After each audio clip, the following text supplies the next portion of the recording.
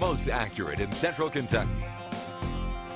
Thanks for staying with us. We're joined now by Chief Meteorologist Jason Myers. Now, you told us there would be rain today after that beautiful day yesterday. That's so nice. Not to bring, not to bring that back. Yeah. But it wasn't too bad. The rain hasn't been coming down hard enough, hopefully, to affect that flooding situation anymore. Yeah, and it's been very scattered. I mean, I've been looking at the airport is to see just how much they're picking up, because if we had enough today, it would actually be a record February as far as rainfall amounts. But so far, it's still the second wettest February on record. As we look at live HD radar right now, most of the activity is relatively scattered, and we're going to continue to see these off and on showers as the evening progresses. So for the most part, again, it's just going to be off and on with a shower activity.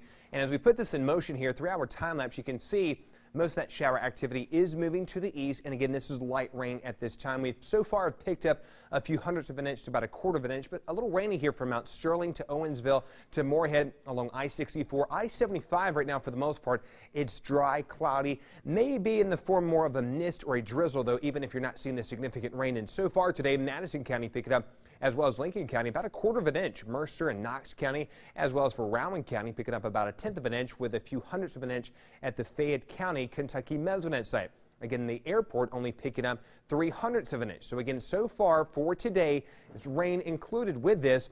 Rainfall for February 2018 has been 10 and 11/100ths of an inch, only 1/100th of an inch less than 1989's February, which is the wettest February on record so far. If we pick up additional rain, though, this evening before midnight, it could end up being at least tying or actually beating 1989's number, and we could actually see today, or at least this month, being the wettest February on record. Flood watches remain in effect across southern Kentucky, even though not expecting any major flooding for this evening or tonight. Fort Bank, Skyview, downtown area, East Main Street, a little wet outside. If you're heading out to the UK basketball game, the last home game of the season, and again heading out to Rupp Arena, you'll be dealing with some wet roadways. Have some rain gear with you, but temperature-wise, still above average. Temperatures outside right now in the mid-50s on average. It's been a little breezy, though. Winds have been about 5 to 15 miles per hour, but those winds have also been out of the south. So if you're taking the dog for a walk this evening, or you're just going to be out and about, around 8 o'clock, lower 50s. Early tomorrow morning, around 8 a.m. in the morning, lower 50s once again. So not a big drop with our temperatures overnight as warmer air continues to move in. We actually have a warm front to our south with a cold front to our west. The actual cold front will move through late tomorrow, and that will finally bring an end to the rain. Midnight tonight into our early morning hours, you can see we've got scattered showers staying around. Lower 50s to start off our Thursday morning. As the day goes on, more off and on showers. There will be the possibility for some storms developing as we continue into our Thursday afternoon. But at this time, we're not anticipating severe weather. Highs around 60 degrees as we head into your Thursday afternoon. And then again, we'll start to dry out as we go overnight Thursday into our Friday morning, with more sunshine here, but a cold start to Friday morning.